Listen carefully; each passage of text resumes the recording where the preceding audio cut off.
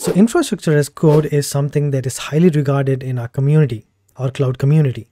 But what is infrastructure as code? Is it a sort of code that helps create our infrastructure? Or is it something like we write a program and our infrastructure gets built automatically?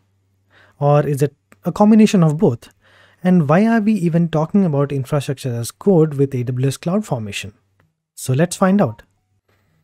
So when you will be working as a DevOps engineer or even a cloud architect, the most challenging thing for you will be managing the infrastructure. So how well you're going to handle failures, how fast you're going to bring up the application platform, how are you going to have a smooth transition and deployment?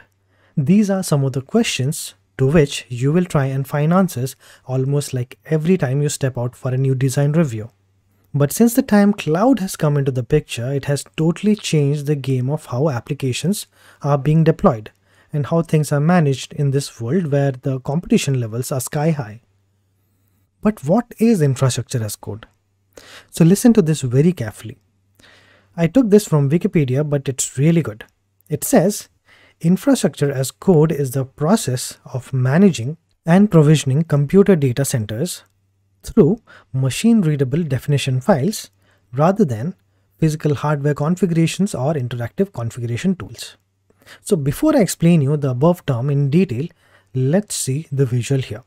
So we have a developer who writes the code for the infrastructure deployment that is being source controlled using a version control application like Bitbucket or SVN or GitHub.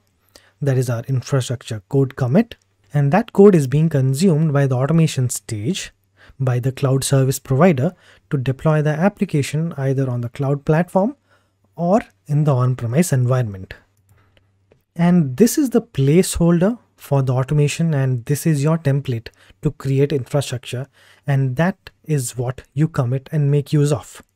So when they say infrastructure as code is the process of managing and provisioning computer data centers through machine-readable definition files, it means I am using a blueprint or a template code rather than physical hardware configuration or interactive configuration tools to provision resources and manage my infrastructure.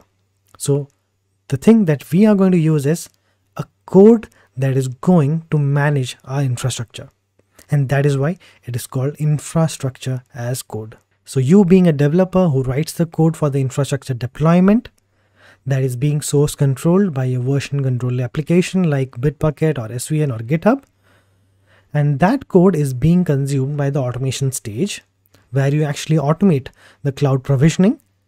And that is taken up by this cloud service provider that you have like AWS to deploy the application either on the cloud platform that we have or in the on-premise environment. And that is why it is called as infrastructure as code.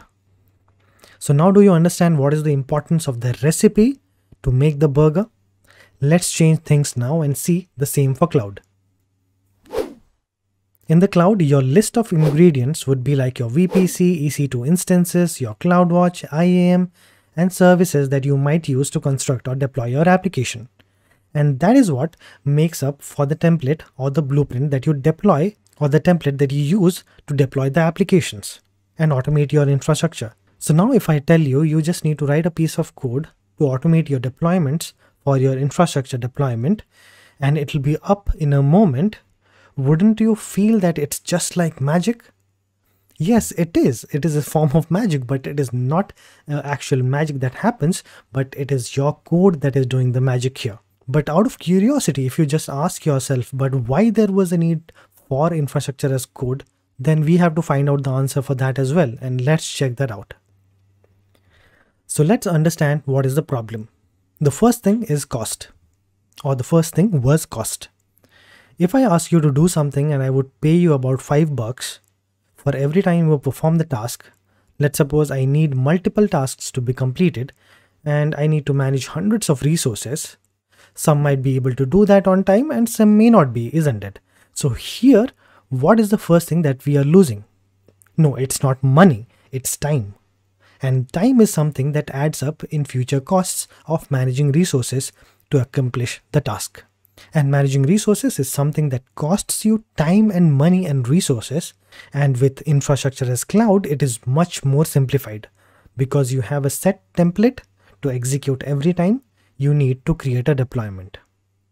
So now you understand why cost is a factor. Cost is not always about money. It is about time and the resources as well. Second thing is scalability. So the reason why scalability was a problem because we can't just wait for things to happen. And we can't wait for the applications to scale and be managed manually when the demand is growing. And it's not like spinning up EC2 instance. I know you might be thinking I'll create an auto-scaling group, but my friend, when we deploy an application, there might be more than 30 to 40 services, and there will be more than 50 to 60 EC2 instances running, and each of them should be configured on the go to manage time and scalability. And that was not possible manually. And if that's not possible to manage, and if you have to create backup servers and provision resources when you get the need, that would be a disaster because people would have to wait for a long period of time to access their application. And that's where our third point is being covered, that is availability. The resources at a given point of time should be available to the users. Otherwise, there is no point hosting your application. Last one is inconsistency. As I've already mentioned in the first point as well, let's suppose I need multiple tasks to be completed by the DevOps team and I have to manage hundreds of resources. So some might be able to do the task on time and some may not be able to. And it's not just time. There might be differences and errors due to manual configuration deployment. That could lead to a collapse in deployment because as humans, doing repetitive tasks may not be as accurate and you can't blame people for making mistakes.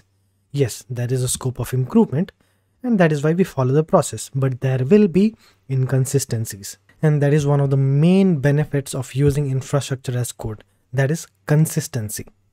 That is why we always think how consistent our application deployments can be. And with infrastructure as code, it has become very efficient and consistent. So now if you see this, you will have a clear idea of how things work in real world.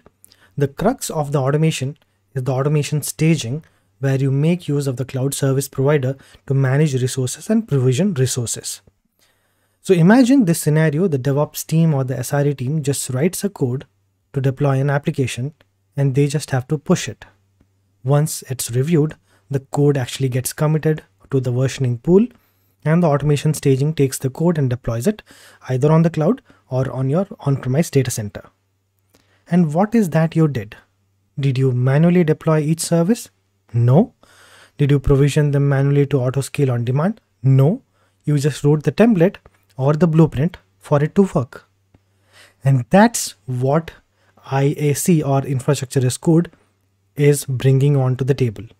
And that's the simplicity IAC is going to give you.